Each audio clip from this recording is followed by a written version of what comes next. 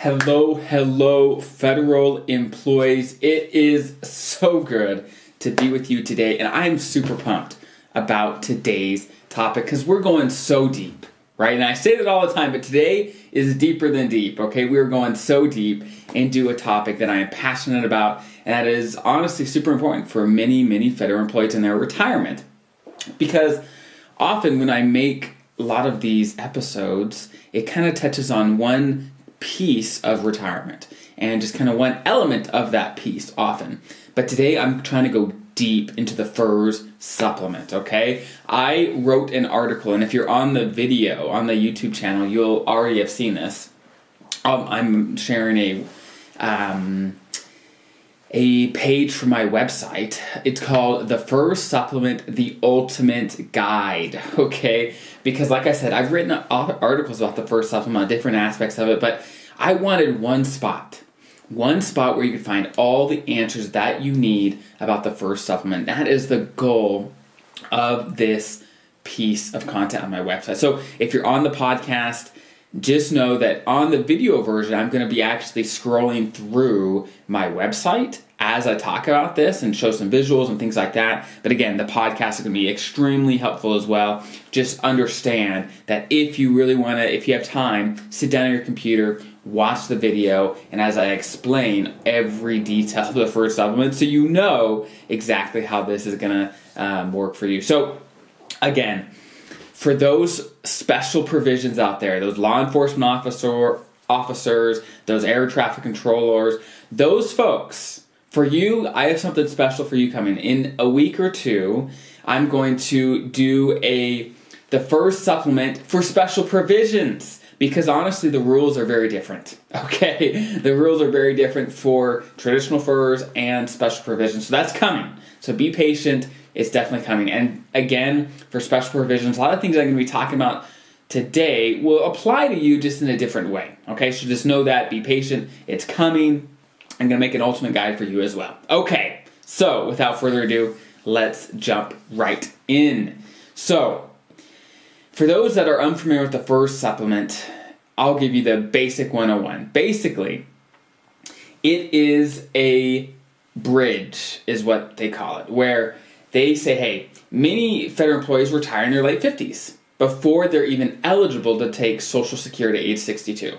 And so this FERS Supplement acts as a bridge that will pay out if you retire before age 62, and it'll keep paying until the month of the age that you turn, or the time that you turn 62. Okay, that's kind of how it works in a nutshell. And then honestly, there's a number of different names on the internet that you might have heard for the FERS Supplement. So it can get a little confusing, but here are some of the popular names. First, the FERS Supplement, with the name that I use all the time. There's also the Special Retirement Supplement, or the SRS, that's used all the time. There's the Annuity Supplement, or Social Security Supplement, and honestly, these are all talking about the same exact thing, the FERS Supplement, right?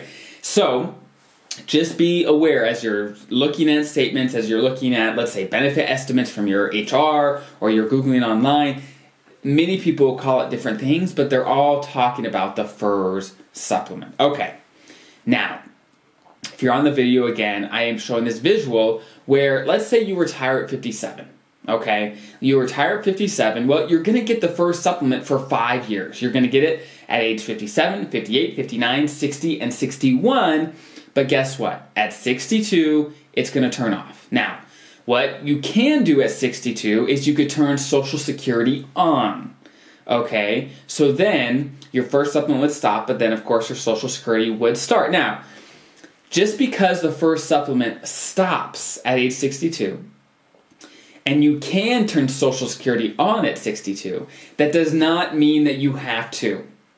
You still have the ability to take Social Security at any age between age 62 and 70, okay? Now, again, the FERS Supplement will stop at age 62 regardless of when you take Social Security. Okay? Regardless of when you take it, it will stop then. For example, if you're on the video, I'm going to share another chart where, hey, your supplement goes from age 57 to 61 if you retire at 57, okay? But let's say you take Social Security at 65. Well, if you take it at 65 above 62, well then your Social Security is going to be higher than it would have been, but you have to wait 3 years, right? So that's a give and take, right? So you may have a gap where your FERS supplement stops and when your Social Security kicks in. So that gap has to be filled with something. And most of the time, that's your TSP. And often with my clients, when it does make sense for them to delay Social Security, then it often does make sense, and it is worth it to take maybe a little extra out of their TSP during that time so that their Social Security can grow and get bigger, and then when they kick on, of course, they need less from their TSP year to year, right? So something to think about. Again, I'm not saying everyone should delay Social Security, it just depends, but something to think about. Okay, now, the next question is, who is eligible for the FERS supplement? Because not everyone, okay? Not everyone is eligible. There's 3 things that you have to meet, 3 criteria that you have to meet to be eligible for the FERS supplement, okay? The first is you have to be in the FERS retirement system. And I say this kind of out of jest, but it gets confused sometimes. And if you're in the CSRS system, then you're not eligible. You are not eligible. It's the FERS supplement for FERS employees. So you have to be in the FERS retirement system. Perfect. The next criteria is you have to be under the age of 62 when you retire. Okay? If you retire at 63, it doesn't matter how many years of service, what system you're in, you're not eligible. You have to be under the age of 62. That's just one of the rules. Okay? And the last criteria, which is probably the hardest to meet, is are you retiring with an immediate retirement? And that does not include MRA plus 10. Okay? So we're going to dig into those a little deeper. The first 2 are pretty self-explanatory. First, be under FERS. Pretty simple. Next, be under age 62. Pretty simple as well. Now, to retire with an immediate retirement. This one gets a little hairy, and some of you may be very familiar with what that means, but I'm going to dig in a little more detail for those that don't, okay? So, under FERS, to retire with what they call an immediate retirement, you have to meet some criteria. And that is, you have to have reached your MRA, or minimum retirement age, with at least 30 years of service. So, for example, back with that example that I gave with someone starting their FERS supplement at age 57, that means their minimum retirement age was 57 or earlier, okay, and they had at least 30 years of service. That is why they retired at that age. Again, for you special provisions FERS, this does not apply to you. It's different for you, okay? Another guide is going to be published a few weeks from now. Be patient, it's coming, okay? But for traditional FERS, these rules will apply. Okay, so the first criteria, like I just mentioned, meet your minimum retirement age, which is between age 55 and 57. For many of the people listening, it's going to be between 56 and 57, okay? And you have to have at least 30 years of service at that point. That's the first one. The next one is you have to have reached age 60 with at least 20 years of service, okay? That's the next criteria for an immediate retirement, again. So let me break this down. You have to be eligible for an immediate retirement to be eligible for the FERS supplement. And to be eligible for an immediate retirement is you have to meet the criteria that I'm talking about right now. Okay, so there's a couple layers here. Again, if you want to, if this is not gelling, either on the podcast, on the YouTube video, go check out the article. And the link you may see in the video, this isn't accurate. It's still being published. And so there will be a link in the description below if you can check out the article that's associated with this. Perfect. Now, the last option that you can use to be eligible for quote-unquote an immediate retirement is age 62 with at least 5 years of service, okay? But we already know if you're older than 62 when you retire, you're not eligible for the FERS supplement. So if you retire at age 62 with at least 5 years of service, you are eligible for an immediate retirement, but you are no longer eligible for the FERS supplement, okay? Something to think about. Now, I guess I lied. There's actually one more way to be eligible for an immediate retirement, okay?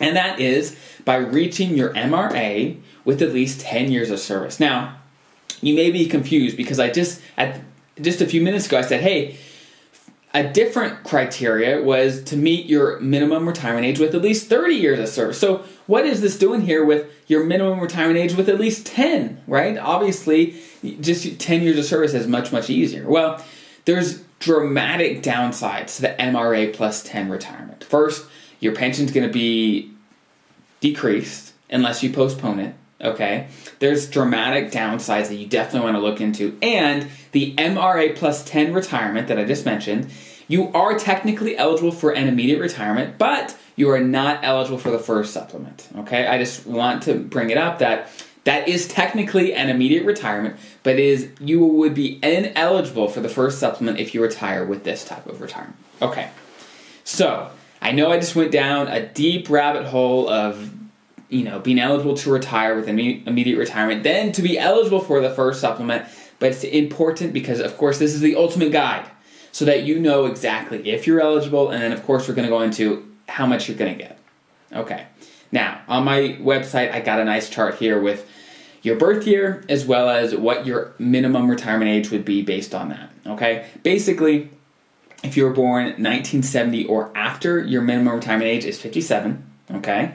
And if you're born before 1970, then it'll be between, probably for most of you folks that are not retired yet, it's going to be between age 56, 57, right in there. Or maybe, for those a little older, between 55 and 56. Okay.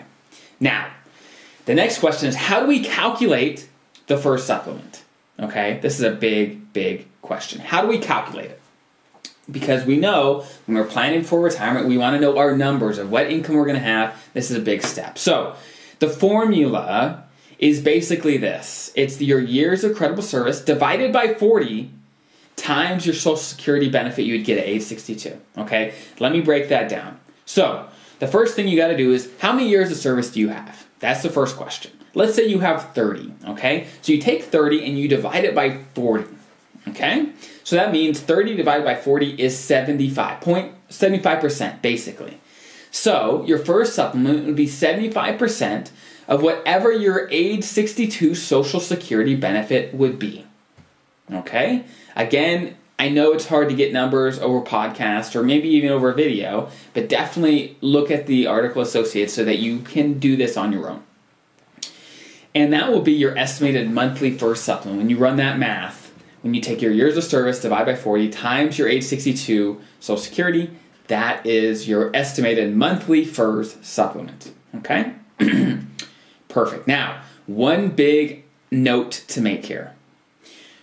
Most of the time, when you buy back military time, while it definitely can count for your eligibility to retire, bought back military time rarely counts towards your FERS supplement in the years of credible service for the FERS supplement purposes, okay? So if the vast majority of, let's say, your time as a FERS employee is actually made up of military time that you have bought back, well, then your FERS supplement might be a little less than otherwise, okay? Something to note for those military vets. Thank you for your service, but again, that's one downside of the vast majority of your time being military time. Something to think about. Okay, perfect. So now you may ask, hey, one of the parts of the formula is my age 62 Social Security benefits. Where do I find that, right? So, for those that haven't already, go to ssa.gov, okay? ssa.gov. That is the Social Security Administration's website, ssa.gov. Go to that website and make an account and request a Social Security statement, okay? That is where you find information about your Social Security benefits. Now, this statement is going to have your estimated benefits at different ages. And if you look at page 2 of your statement, you scroll down a little bit on my website, I've got a nice visual of where to find it exactly, where it's going to say, at age 62, your payment would be about X, and it'll give you a number. And that is the number you can plug in to the FERS supplement formula to give you a start. Now, if you're young, let's say you're in your 20s or 30s or even 40s, then this won't be perfectly accurate. And honestly, it's not going to be perfectly accurate until you retire, but it'll get you a place to start, because Social Security is just estimating your benefits, and as you earn more, as your salary changes, the estimate's going to change as well. But the closer you are to retirement, the more accurate it's probably going to be. Okay, perfect. So let's do an example. let's do an example. Let's say, like I said before, you have 30 years of credible service, non-military time, okay? You divide that by 40. And some people ask, hey, where does the 40 come from? Where does that come from? Well, that's just the number that is in the formula. There's some thoughts that basically what they're trying to do is whatever, percentage of your entire 40 years of working ability that you spent with the Fed, that is the percentage they want to give you of your Social Security benefits. But that's just a kind of a guess, I guess. I haven't seen OPM come out and say that, but maybe they have. But the 40 is just a fixed number in the formula. Okay, back on track. So let's say you have 30 years of service. So you take 30 divided by 40. That is 75% of your age 62 Social Security benefits. Perfect. Well, let's say your age 62 Social Security benefit is $1,500. So if you do the math, you take 75% times 1,500, then your estimated monthly FERS supplement is $1,125. Okay?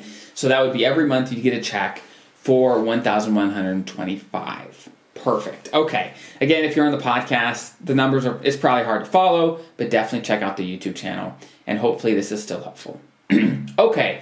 Now the next big question is, hey, now that I've calculated my FERS supplement, great. What's the next step? Well, the next thing to know is that's not the end of the game. Okay, you're not out of the woods yet.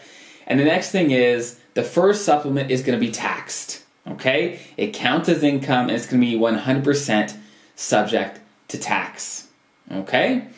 Social Security, when you start taking Social Security later, let's say at 62, 65, 67, 70, whenever you start, Social Security is only, at least as the law stands today, only 85% of your Social Security benefits can be taxable. If you have lower income, it'll be less, but for most feds, it's going to be 85%. Now, the FERS supplement is 100% taxed. Something to know. Okay, so again, let's do another, just based on the previous example, where your monthly benefit from the FERS supplement was going to be about $1,100. Well, what if your tax is about 20%?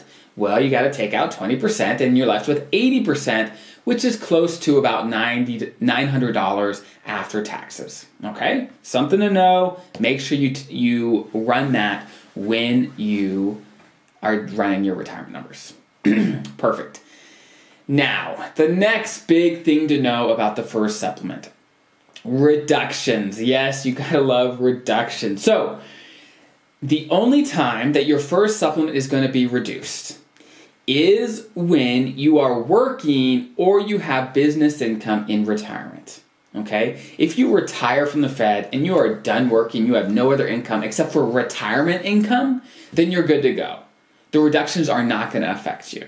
Okay? Because OPM, they have a statement that I've included in the article, and basically what the statement says is, hey, we only look at earned income when it comes to reducing your FERS supplement. And earned income is not what it sounds like, okay? Their definition of earned income is W-2 income. So let's say you go get a job, and even a part-time job, that may make a significant difference. Let's say you get a job, or you have a business, so you have business income. Okay? Those two things are the type of income that can reduce your FERS supplement, and you definitely want to look out for them. Okay. So the question is, how much can my FERS supplement be reduced by? Well, it can be reduced down to zero. Okay, is a short answer. It can be reduced all the way down to zero if you make too much money from a job or a business in retirement. Let's do an example.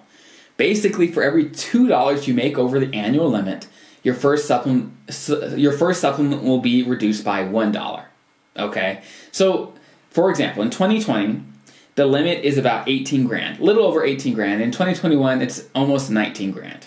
Okay? So basically, for every $2 you make over the limit, then your FERS supplement's going to be reduced by $1. Okay? So if you make $50,000 over the limit, then your FERS supplement's going to be reduced by 25 grand. Okay? Now, and that's probably going to be your entire supplement in most cases. Okay? Perfect. So again, on my website, there's going to be a nice example of kind of running you through the numbers.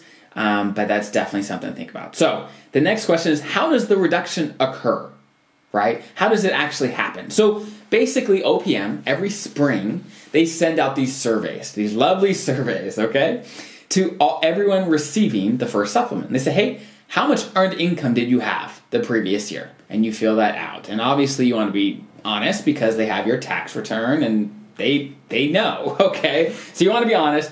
You definitely report your earnings, your earned income. Again, that's W-2 income or business income, not TSP, not pension, not anything else like that, okay? This is just W-2 income or business income. You report it, and then basically in July in the spring you report it, and then in July they start reducing your benefit to make up for what you had made. And if you didn't make anything over the limit, then of course your benefit's not going to be reduced at all. Okay, perfect. Now, before I sign off, I know this is a long one, but really hang with me for just a little bit longer. There's a few common questions I get all the time. The first, how do you apply for the FERS supplement? How does it even work? Well, good news, you don't even have to apply. If you are eligible, when you retire, it will automatically be paid with your pension payment. It comes in one payment, one lump sum, okay? Comes together. Perfect. Now, the question is, how long does it take to get the FERS supplement once I retire? Well, I've made a whole host of videos on how long it takes, and it takes a little bit before you get your FERS supplement or your pension at all. Basically, when you file your application and OPM's working on it, it's going to take some time to get what they call interim payments, where about 3 months in to retirement, let's say you stop working, about 3 months in, on average it takes about 3 months. It can take longer, and certainly has in some cases. OPM is very backed up right now, so it certainly can. Then you start getting a piece of your pension of what you should get, right? Now, once OPM has fully processed your application, then they will back pay you for anything they missed, as well as start paying you the full amount. Okay, that's kind of how it works. So it's going to take some time to get the full amount for your pension and your FERS supplement. It's just going to take some time. Now, next question. Will the FERS supplement be eliminated? Right? Will Congress come and say, hey, we're not paying for this anymore, right? Is that going to happen? Well, it depends. It's been on the chopping block before, but it hasn't been chopped up to this point. Now, I can't speak for the future, but up to this point, it hasn't. Time will tell. Okay. Now, again, how long will the FERS supplement last? Until the month that you turn age 62. That's how long it will last. Okay, so the FERS supplement is helpful. Very, very helpful, but you have to know your stuff. Know how it works, know how it's reduced, know how it's taxed, so that you can be prepared, have the right numbers going into retirement, so you don't have to deplete your TSP too bad, that you can retire the way that you want. That's what this is all about. Thanks for sticking around. This is a long video, and hopefully it was helpful. Hopefully it gave you a deep dive into how this works, how it's going to affect you. Again, if you really want another deep dive in this, check out the article, read through it, a lot of great information in there, and examples and pictures and visuals of how this all works. So, have a great rest of your day. Good luck with everything. Retire confident. That is my hope for you, and I'll see you next time.